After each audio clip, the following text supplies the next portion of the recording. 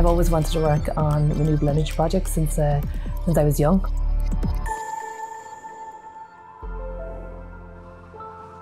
I am Mairéad Hogan for the Only Wind Farm. My role is environmental coordinator. So I'm responsible to ensure that all of the mitigation measures and the planning conditions are complied with. I was always interested in the environment, and I remember seeing my first wind farm, and I always thought I'd love to work on that. And my dad had always said, always go work for ESB. And 8 years ago I joined ESB, and now I work on onshore and offshore wind farms. So I'm really honoured, to be honest, to be working in this field.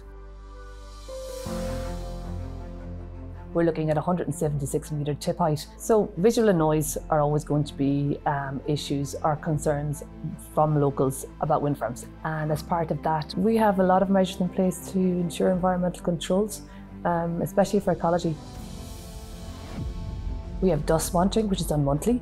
We have noise, ongoing noise monitoring. We have visual inspections of the watercourses. And I'm absolutely sure that over 10 years of monitoring the birds, we now know, based on our post-monitoring, that we have not impacted either the distribution or the quantity of birds in sight.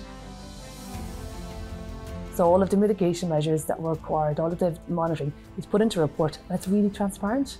And I believe that transparency has resulted in really good engagement, and I think our team are so proud to be part of that.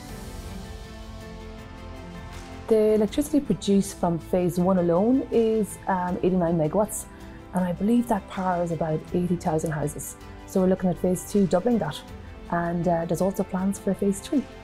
That is basically meeting the needs of the present without compromising the ability of future generations to meet their needs, and renewable energy is just that.